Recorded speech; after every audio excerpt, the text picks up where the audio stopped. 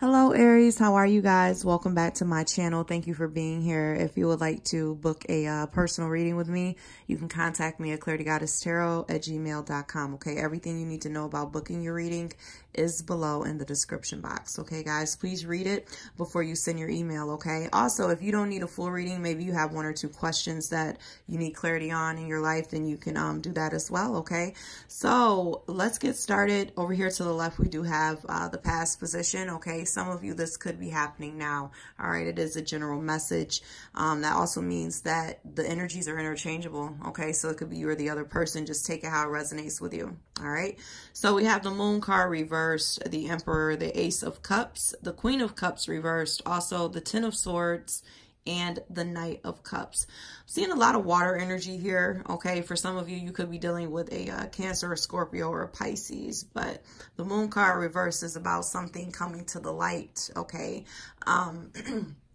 secrets coming out. Okay, maybe somebody coming out of anxiety or illusions or something here. You could be dealing with another Aries, or either this could be your energy, okay? Because next we have the Emperor. This is about being in control, okay? Some of you, this could be the father of your kids, maybe a boss at your job for others, okay? But yeah, it was something that you guys needed to, you know, get back in control of, okay? Next, we also have the Ace of Cups. So this can represent a new beginning in love, okay? But to me, this card represents a lot of self-love, all right? So that kind of goes hand in hand with that Emperor card. You know, when I said that, you know, you need to get back, or you needed to get back, you know, in control of yourself or your life, your emotions here, okay? Your self-love and self-development, okay, is something that I strongly see after coming out of a dark period, okay? The Moon card does represent darkness, all right? We also have the Queen of Cups reversed here. So I feel like a lot of you, this could have drained you emotionally, okay? Also, the Queen of Cups,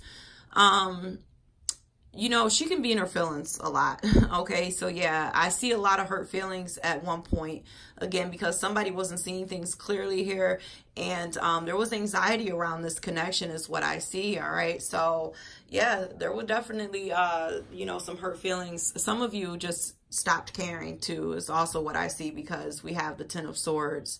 This is about an ending, okay? Something being done, over with. It could have been related to betrayal, you know, someone slandering your name, rumors, anything here, okay, with that Ten of Swords.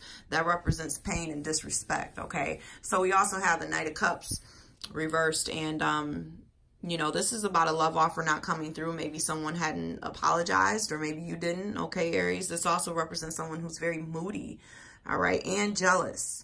Okay, so you could have been dealing with someone who's like this. Now, let's come here into the center, which is the current energy. So we've got the Four of Swords reversed. So this represents someone needing to take a break, okay? This connection has been kind of heavy here, or this job situation, okay? Just take it how it relates to your life, okay, guys? But someone is very tired and very burnt out, okay? Needing to rest, maybe needing to get some information about something too, okay? With the Page of Swords, this represents information coming through. The Page of Swords can also be someone who's a little bit slick, okay, with the way that they speak to other people. So it could be some harsh communication here as well, okay, and spying. To me, I look at the Page of Swords, either whether it's in the upright or the reverse. To me, it's still a spy card or a spying energy here, a stalker, all right, someone who's very nosy, all right. Now, we also have the, excuse me, the Five of Pentacles reversed. Could be dealing with a earth sign here, all right, a Virgo, a Taurus, or a Capricorn. But, you know, someone has maybe been suffering financially, okay, maybe some financial difficulties, or just feeling left out in the cold, all right, about this person or this situation, okay? You could be leaving them out in the cold, or they could have done this to you, but it's reversed, which is good, okay? So it kind of signifies the end to financial difficulties, okay, and feeling left out, all right? The Five of Pentacles is about abandonment, okay, being neglected, and someone's coming out of that. But I'm seeing others of you who may still be kind of codependent here. or just lacking confidence a little bit, because we have the Nine of Pentacles reversed. Okay, this is another card about financial, you know, resources being a little bit scarce here, as well as someone being codependent. Okay, so I don't know, maybe you're married to this person, or it could be, you know, others you're codependent on, or people could be, you know, codependent on you, but someone's feeling stuck. Okay, with the Chariot reversed and the Two of Wands reversed as well. Okay. So I'm seeing where someone really wants to get out of a situation, but again, they're probably lacking the means to do so, or the confidence. Okay, you also could be dealing with a Cancer. So let's come up here to the top. All right, guys. So we've got the Strength card, the Ace of Pentacles reversed, and also the World card reversed. Okay, so some of you could be waiting on closure from this person. This also can represent travel delays. All right, with the World card, but I'm also seeing Leo energy with the Strength card. Again, I had just mentioned confidence, willpower, all of that. So somebody is, you know, picking themselves up here. Okay, getting it together.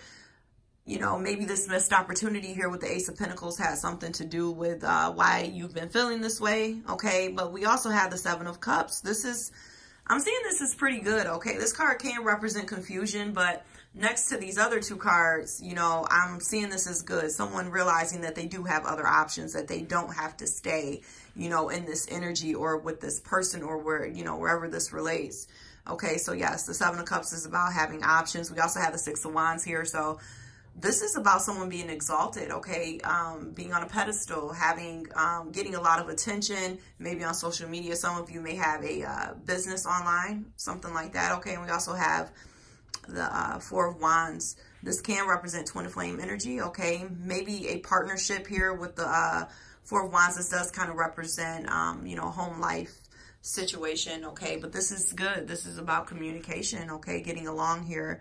And for some of you, I feel like it could be someone coming to you to help you or to uplift you, okay? Because again, I don't know if you guys can see the Six of Wands from here. It's in the middle up there, but you know, I'm seeing someone being lifted up. So, you know, with the Four of Wands being there, which is about communication, okay, and stability, I'm seeing, you know, some of you, someone could be coming in trying to, you know, raise your vibration or help you, encourage you, giving you compliments, helping you to see things from a new perspective, and helping you to realize that you do have options.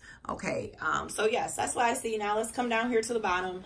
We got the Ten of Cups, the Knight of Pentacles reversed, and also the Four of Cups, okay, the Eight of Swords, the Two of Pentacles, and the Eight of Cups reversed.